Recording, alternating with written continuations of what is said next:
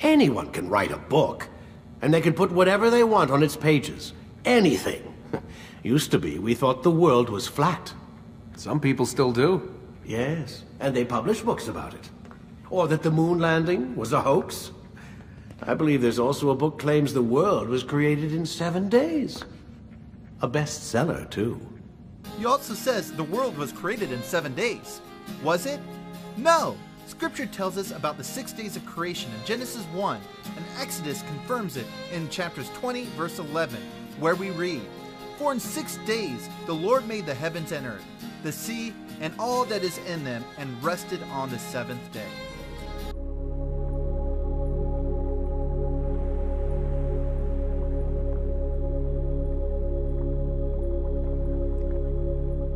God is meant to be all-knowing, all-powerful. You think a couple of ancient relics can harm him? You know nothing, boy. You take your image of the creators from an ancient book. A book, mind you, written by men. You are the Pope, and yet you dismiss the central text of your faith? Are you so naive? I became Pope because it gave me access. It gave me power. Do you think I believe a single word of that ridiculous book? It's all lies and superstition, just like every other religious tract written over the past 10,000 years. An ancient book written by men? Lies and superstitions?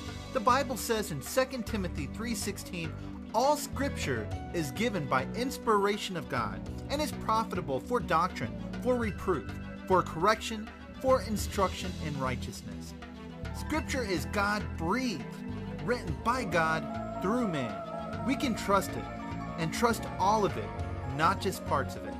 The world tries to make a mockery of God's word. In Assassin's Creed Brotherhood, they mock the account of the crucifixion of Jesus Christ.